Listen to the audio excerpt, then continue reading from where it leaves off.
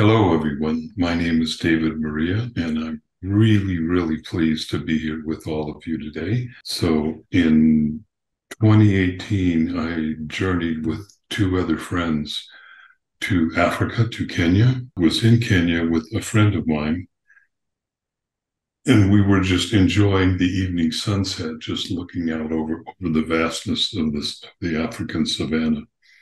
And three African kings appeared out of the horizon and started walking towards me. I didn't just start crying. I started sobbing because I knew them. I recognized them. And at one point, they invited me to come out into the bush with them. And I knew that they were inviting me to come and study with them. So we ended up in Kenya, and it turns out that there is an annual prayer vigil that circumambulates around the mountain every year on December 27th. And then I was introduced to the seer, the person that was the one that was going to lead the invocation before beginning the prayer vigil. His name was Samuel Kamitha. And when I looked at him, he was the African king from my dreams. And he looked at me and smiled and said, "David, I dreamt of you." And I smiled back and I said, "Samuel, I dreamt of you also."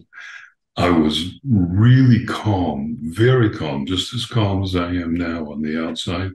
But on the inside, I was completely falling apart. Everything was just this big energetic tornado that was going on inside of me. I was completely discombobulated, totally.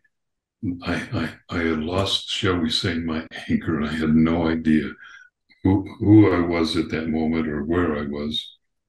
And what he told me was that he gestured to the crowd, which was just these really beautiful people. And he said, "These are some of the kindest, gentlest, most sincere people that you'll ever meet in your life. And there's not a single one of the person here except for me that knows who you are. But my life has completely changed, top to bottom, topsy turvy since then. Um, I often describe that in that first visit, I went to Africa and I did return, except that David didn't. So who returned is the essence of who I am. There is no death. Believing that death exists is the most unkind lie that has ever been told to the human race. And for whatever reason, we've accepted it. We've believed it. Yes, eventually all of us are gonna lose our physical body. That's just a given. If you're born, whatever's born is going to die. But that doesn't mean that you die because you're not your body. Your body is something that you craft to be able to live in and hopefully connect with and live with your soul in it. That's the whole purpose of being here, is to remember who you are. Cleanse your physical body, all remove all of the layers that surround each and every one of us, whether those be fear or unworthiness or shame or guilt or whatever it might be. It does not matter what it is. The object is to remove all of those layers until it's just us. We're just here. We connect with our soul and we live our life here as a human being, but yet we live through our soul, as our soul, but in the physical body. And yeah, eventually we're going to drop it, but that's okay. Nobody is ever going to die. It is not going to happen. It is impossible. We are not just a reflection of the Creator. There's the expression that has been said that we're just a drop in the eternal ocean that is creation. And that's actually inaccurate because we are that eternal ocean. We're not the drop. We are the entirety of the ocean. And there's nothing that is separate from us. We are not separate from anything. And we are all connected directly with our Creator. Whatever word you want to use, I don't like to use words to describe that because it's an attempt to describe something that's inevitable. It cannot be described. It cannot be put inside of a container, and yet it's who we are. It's who you are. Finally, when we step out of all of the old ways of doing things, because we remember who we are, our connections are re-enabled inside of us. We remember that we are connected to the stars. We are connected to the galaxies. We are connected to other dimensions. We are connected to other universes beyond this. And in order to do that, in order to remember that, in order to realize that with inside yourself, there's only one thing that we really have to do. And that's very simple. We have to die. But it's not dying the way that people think of dying, because there's no fear in this. There's absolutely no fear.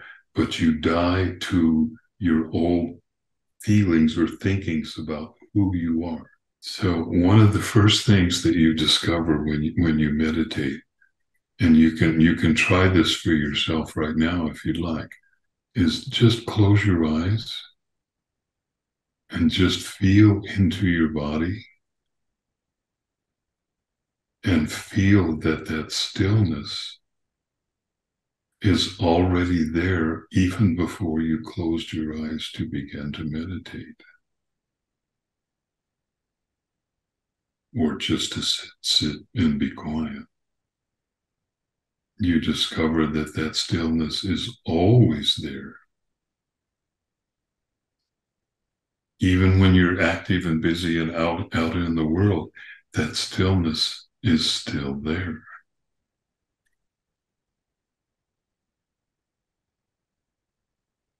If you're in a place to where you're out in nature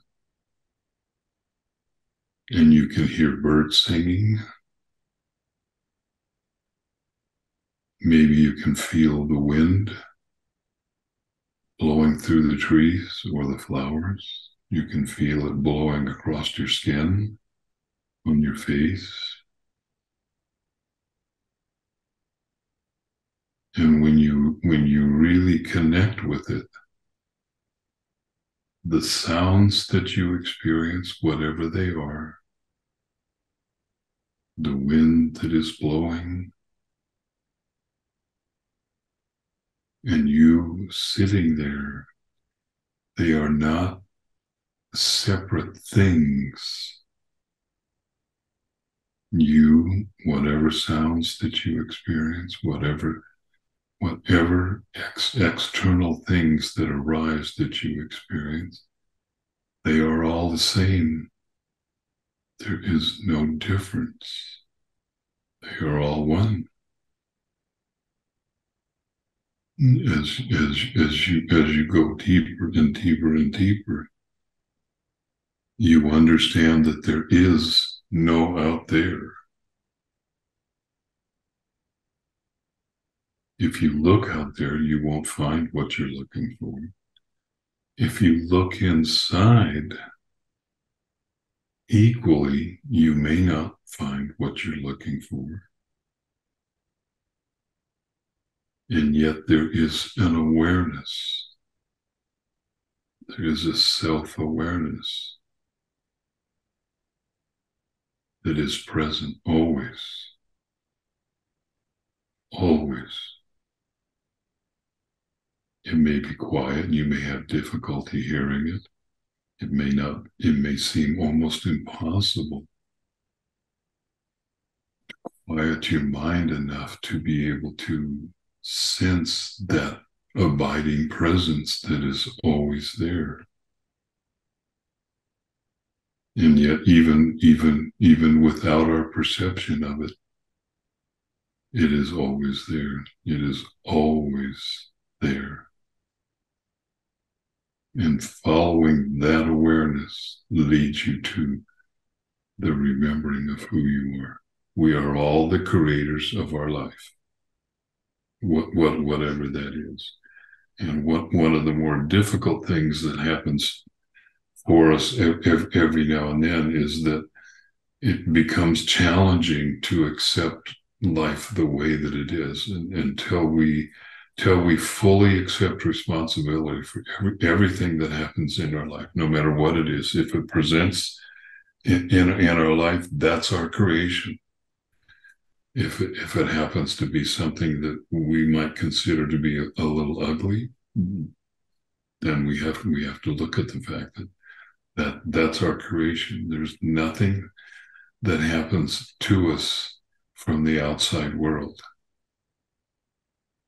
It doesn't work that way. We are the creators of our own lives. Even science knows this now at the level of quantum entanglement in quantum physics. They're showing that they're demonstrating in their own way. They're demonstrating that through our energy field, we are creating everything around us. When you wake up in the morning and you open your eyes, that's you. You're looking at yourself. You're looking at your creation. There's not a lot of peace in the world. There's not a lot of sharing amongst everybody. I mean, in most indigenous cultures across the planet, the wealthiest ones within their society were the ones that gave away the most, and they were the ones that were honored and respected the most. In the world that we live in now, that's topsy-turvy, upside down, because those that hoard and gather the most are now the ones that are looked at with that kind of prestige, when really and truly everything on this planet is meant to be shared with everybody. There is no lack on this planet. It doesn't exist. There's no shortage of food, water, shelter, medicine, or anything. It's only because it's misallocated and certain individuals have managed to accumulate unnaturally. So if I have a huge amount of money, it's not meant to be stored in a bank in a vault. It's not meant to be locked up. It's meant to be used. It's meant to flow. And our abundance is like that. Our ability to be able to overcome whatever the situations are. And overcome is not even the right word, but to be able to find peace within ourselves so that we're no longer turbulent inside of ourselves. When you touch that stillness inside of you, when you close your eyes, that more than anything is what is needed on the planet. Yes, we need to help feed everybody on our planet that's hungry. Yes, we need for people to be able to find decent, safe, clean housing, and that's all within our capabilities. But right now, the way the world is structured, that's up to each individual to do. And remember, we come here, this is school. We come here literally to learn how to master energy. We come here to literally learn how to manifest whatever it is that we need or want in order to expand the life that we have. And that includes helping and sharing others also. So for those that are in really difficult circumstances, my heart goes out to you. My heart feels that. And at the same time, I I encourage you to find that peaceful place inside of you. That will lead you. It will always lead you. The abundance is all there. We've been showed this and told this by multiple teachers. It's all there already. There is nothing. There is no lack that is going on in our lives. And so, what is the difference between somebody, and we're not talking about everybody here, but what is the difference between somebody that is a caring and kind person, generous person, manifesting that, or not? And it's because we have belief systems or impediments or layers inside of us that are stopping that abundance from flowing through. And one of the big things that we can do is lose our sense of self-importance, because none of us is that important. We're not better than others. None of us are better than others. And just let go of any place inside of you, and discover any place inside of you that you feel not worthy of receiving this. You can't become wealthy through greed, not using the energy. You can become wealthy through greed in other ways, but not this way. Not this way. This way, you you literally dissolve yourself, your sense of self, and you free yourself from all of the impediments that come up. And trust me, there's a lot of them, and I'm not claiming to be perfect, not even close to it. And I still go through them, and yet when I do, things begin to happen really quickly. The energy begins to flow in a new way, in a surprising way.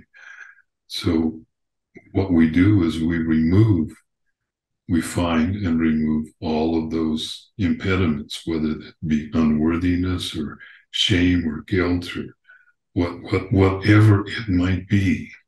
And most people know that they have them, even if they have a really good persona on front that they show to the world.